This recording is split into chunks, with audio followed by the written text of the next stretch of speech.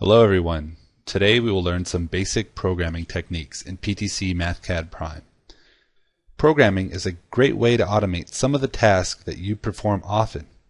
By using conditionals, loops, subroutines, and recursion, it is possible to create custom programs that you can then reference many times throughout your work in Mathcad. To start, we will create a conditional program for thrust. After writing thrust and defining the independent variable, we then insert a program structure by clicking under Programming in the top ribbon. Next, we will define some conditions. When t is greater than or equal to 0 and less than 5, the thrust will be 100. When t is greater than or equal to 5 and less than 20, the thrust will be 80. And if t is any other value, the thrust will be 0. Before creating a new line, it is necessary to hit space to change which layer of the program structure is in focus. We can plot a graph to visualize this thrust program, being sure to adjust the x-axis max value to see the whole thrust profile. If statements can be used for any type of conditional judgments. Another example is creating a program to compute the factorial of a number.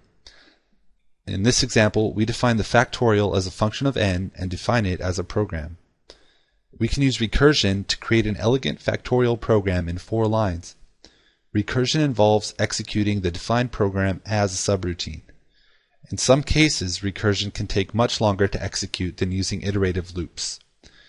After defining the behavior of factorials, we can test it out by evaluating the factorial of 6. Next, we will create a program that can return an array of 1s. We start by defining 1s as a function of n, then create a programming structure. The shortcut for a programming structure is the right square bracket. From here, we insert a for statement which automatically adds an element of symbol. I will range from 0 to n minus 1, and will specify that each member of the matrix is equal to 1. Then we can return r as the program output. Let's test this program by creating a 6-member array. Next, we will look at while loops by creating a threshold program. We define threshold as a program with input variables scalar t and vector v. In the program, we assign j to 0. While iterates through each member of the vector v, comparing it to t. If it is less than t, then it proceeds to the next value in the vector. The loop stops when it comes across an element that is greater than threshold t. It then returns the last line of the program, which is the vector containing the index and the value of the first vector element to break the threshold. To test this, let's create a 5-value vector and set the threshold to 5.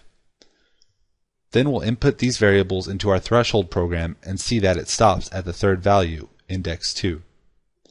There are other numbers that break this threshold, but our program stops after the first one, so no other values are considered. Next, we will look at for loops and subroutines by creating a program that can help us empirically approximate the value for pi. The program PiFinder will reference input variable n. Using a program structure, we assign bin to 0, which will serve as the counter of points. We then iterate through values 1 to n, selecting a random x and y value between 0 and 2, which maps to a square on Cartesian coordinates.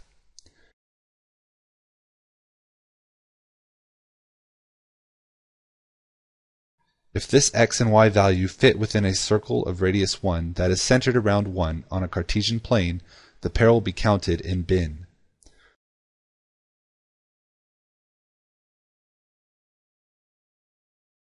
The program returns a ratio of the sum of points landing within the circle divided by the total number of points.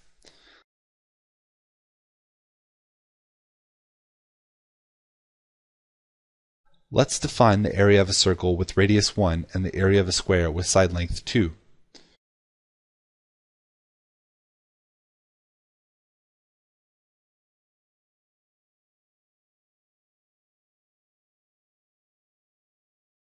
The ratio of the circle over the square should be what we get when we run this program. We can see the exact ratio of this result is pi over the area of the square, or 4.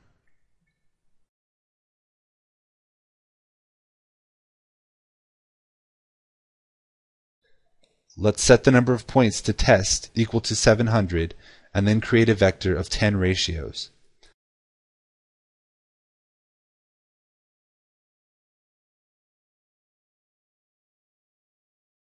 By summing the values and dividing by the length of the ratio vector, we can take the average and compare it to the exact value calculated previously.